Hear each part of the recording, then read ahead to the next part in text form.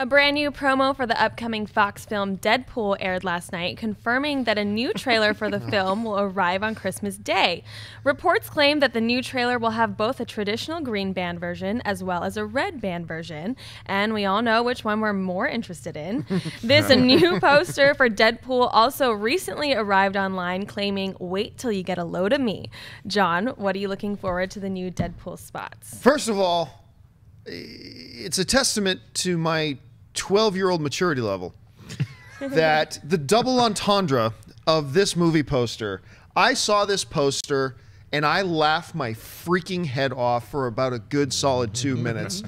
This is such a brilliant poster that just affirms how smart, how brilliant, how much Fox has their fingers on the pulse of how to market this Deadpool movie, which just makes me lament all the more as how you can be so freaking clueless when it comes to Fantastic Four, but you can nail Deadpool so absolutely perfectly. Right. Completely nailed. The marketing campaign for Deadpool is going to end up being one of my top 10 favorite movies of 2016. Not necessarily the Deadpool movie, but the marketing campaign. Everything they were doing with this thing is brilliant. From the poster, that TV ad is like, "Hi, I'm Deadpool, the other guy in the red suit with the lap worth sitting on." I mean, come on, everything he's been doing in this has been so spot on and fun.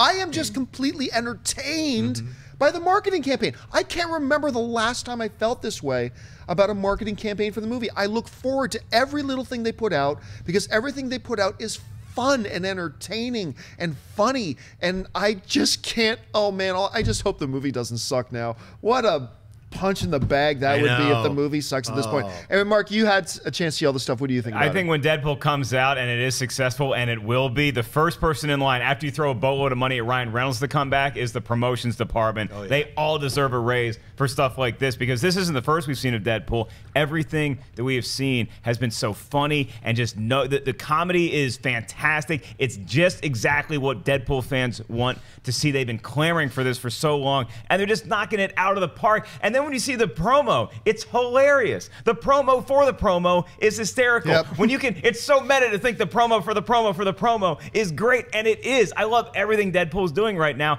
I can't imagine the movie lives up to it.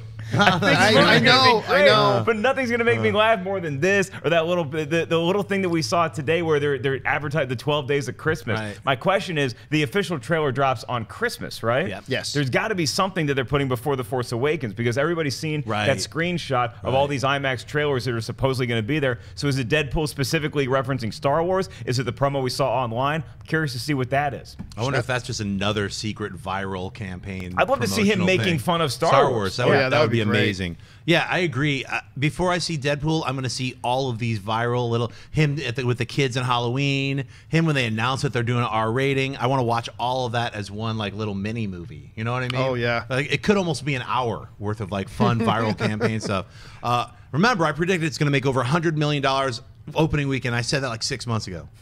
I still don't think it will, but man, I hope you're right. I know I'll be there. I think the viral campaign, the way they're running this is incredible. You're right. Like anybody who's like got a brain, who's a producer, hire this viral marketing campaign team. These are the people who should have put out John Carter because they would have put it out, or they would have done it right. They would have done the live, die, repeat. I don't know what the edge of whatever it was called. They would have like at least retitled it or let it be something you would have remembered. It would have been a hit because they're doing everything right to sell this character and to get people into the idea that this character breaks the fourth wall. He's broken the fourth wall repeatedly, so when you finally see the film and he's doing it, it's not going to be weird. It's actually going to be natural. They're building this character that is literally an unknown to everyone who's not a comic book nerd or you know, cartoon nerd.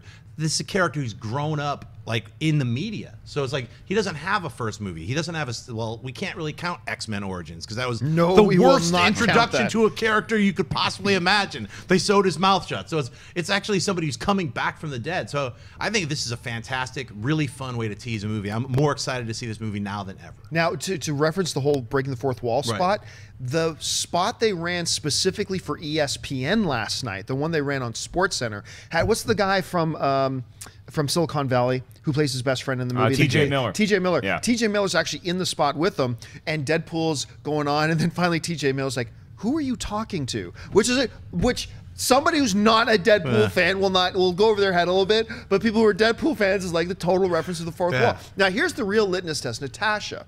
I mean, now, as somebody at this table who's not like a hardcore comic book nerd, what are you thinking of this Deadpool stuff that you've been seeing so far? I mean, it's definitely attention grabbing. I was scrolling down in my show notes and I saw it, and I think my words were, "Oh, okay." So now being introduced into, you know, all of these movies, I'm like, all right, let's see what's gonna happen next. Hey guys, if you like this clip, click here to watch the entire episode. Also, make sure you subscribe to our YouTube channel because it'll help you stay up to date with all the stuff we've got going on here at Collider.